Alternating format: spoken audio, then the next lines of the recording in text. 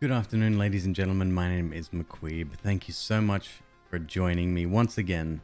Today, we're going to take a look at the full version of Loop Hero. Special thanks to Devolver Digital for allowing me early access to the game and allowing me to show it off on my YouTube channel. Folks, sit back, relax, as we dive into some of the differences between the Loop Hero demo and the full game. First things first, if you've played the demo, you've probably invested already a few hours at least. And what you may not know is that your save data will carry over from the demo into the full game. Let's take a look at the Expedition menu to begin. So we currently have 3 tiles over here, and I'll explain them as we go through. On the left, you'll find the deck building menu. In here is each of the cards that I've currently unlocked, and you unlock those by meeting certain requirements. Most of them are unlocked by placing town upgrades. What you will see is that I've selected some and deselected others. If you didn't pick this up in the demo, you're only allowed a certain number of cards as you do a run. So we have 12 selected at the moment out of a maximum of 15 and a minimum of 7. And I'm finding that the build that I currently have available is pretty safe. It's a pretty great build just to get started. Good for farming as well. One thing you may not have seen before is this down here. This is considered a gold card. It's a very special card, and you start the game with one of these. As soon as you place it on the ground, it changes the game mode ever so slightly. So it is a little bit of risk reward. This particular one is called Ancestral Crypt. The text is the final resting place of an ancient family line. Death and the lessons it teaches are honored here. Plus 3 HP for every enemy with a soul killed. It removes HP bonus from armor and grants you 1 resurrection upon dying. So it's risky in that any class with an armor attribute or an HP bonus attribute gained by wearing equipment is negated. So for example, the warrior, the starting class, his armor actually comes with an amount of health. That would be reduced down to 0, and the only way to gain additional HP is by placing the mountain tiles and stone tiles, and also by killing enemies with a soul. From what I can tell, slimes, ghosts, and the mimics, the chests that you can spawn, do not have souls. So everything else is okay, including vampires, which I find rather amusing. It's quite good, and particularly for classes without armor to begin with, it's kind of amazing. So I paired this with a necromancer build I had. Absolutely incredible card. That means every enemy with a soul I killed, I gained a permanent health upgrade. Fortunately, during the run that I tried this on, I didn't die, but if I did, I would get granted 1 additional life there. Next, you can see the different classes. We've unlocked 2 at this stage. We've unlocked the rogue as well as the necromancer. Each one plays completely differently. Now, one thing from the demo that we were all curious about is the equipment being used, right? We thought that with the warrior, you had a sword, a ring, a shield, and some armor, and perhaps the other items that were listed were not available during the demo only. As it turns out, it's class-based. So if you switch classes, like to the rogue, for example, you can see that now we don't use any rings whatsoever, and we've got a set of boots unlocked, as well as a second sword this character dual wields. Then the necromancer, completely different again.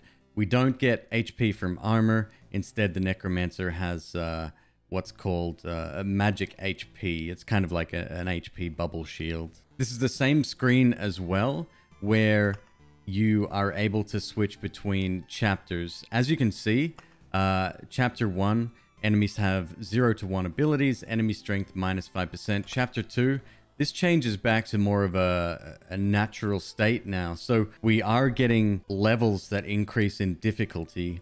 And then during those levels, the game obviously gets harder as you progress as well. And on top of that, you have different sorts of cards to use, different character classes. The number of permutations here is unbelievably massive. And I can see myself playing this game for a very, very, very long time. Switching over to the build menu now, you can start to see a lot more of what you can upgrade the town with. So previously, I think we were restricted to pretty much just the gymnasium, I think, and the smithy. I think everything else, maybe the farm. I can't even remember if the smelter was available. But everything else above that was all locked off. And then unlocking each of these increases the amount of things you can do in the game. It unlocks usability for certain items and resources that you pick up. You can even unlock different resource types. I'm about 25 hours in at the moment, and I've only just scratched the surface. You're talking about hundreds of hours of gameplay if you want to go through the whole thing. The difficulty is definitely part of that. It's not a game to be taken lightly, and once you dive in, I think it's going to be wonderful what builds people come up with and the amount of community engagement that will be part of that. So on the statistics screen, you can see each one of your fights, the best results you've had, the longest you've lasted, the number of cards you've placed, etc, etc, etc. It's very, very deep. Next, we have the supply menu. Now, this one's extremely interesting. You'll notice each one of these slots. So we've got furniture, tools, food, and jewelry at the moment. There may be more coming. I can't answer that just yet. We have a few items in here. Now, these are sort of items that I've either created or found. We'll get into the creation process in a little bit. We can then sort of attach them to the town. We give them to the town. Those are additional stats or perks that are active during any run. So you might have a specific build that you're looking for, or you want to use a different character class and that can benefit from different attributes. You come to this screen and sort of rework things a little bit. So for example, currently I have equipped an antique shelf +1 to max HP for every resource gained during this expedition. So it's a nice little passive increase in HP over the course of a run. We've got the farmer's scythe. In fact, I have 2 of these.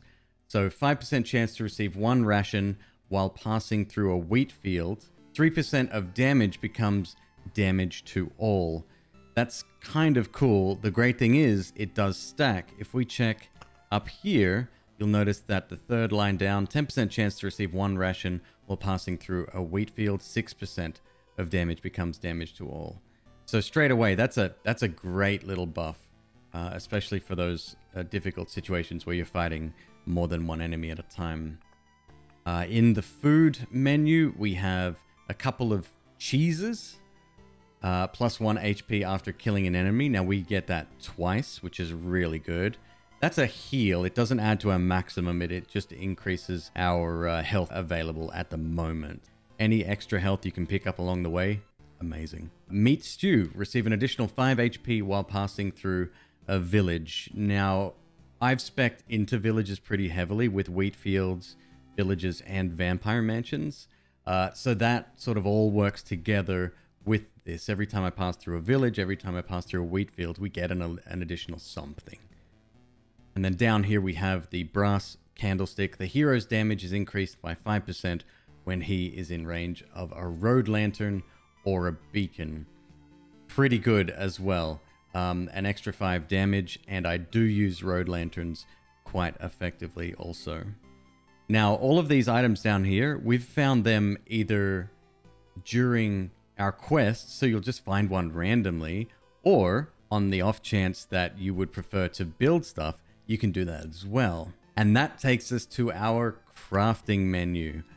So this particular resource right here is called Metamorphosis. The world's ability to change and transform was carefully detached from its existence, put into an orb, and destroyed.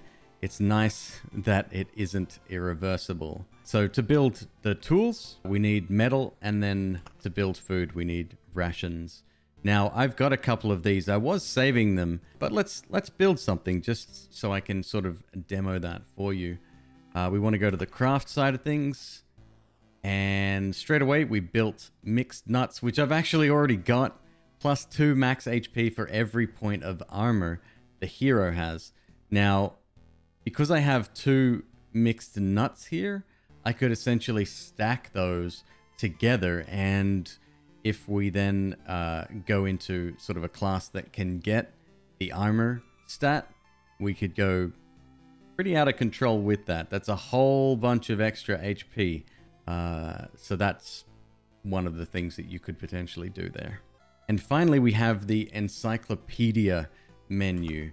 Now, this is kind of like your journal, right? So everything that can be seen in the game sort of gets a record in here. You can see the different types of cards.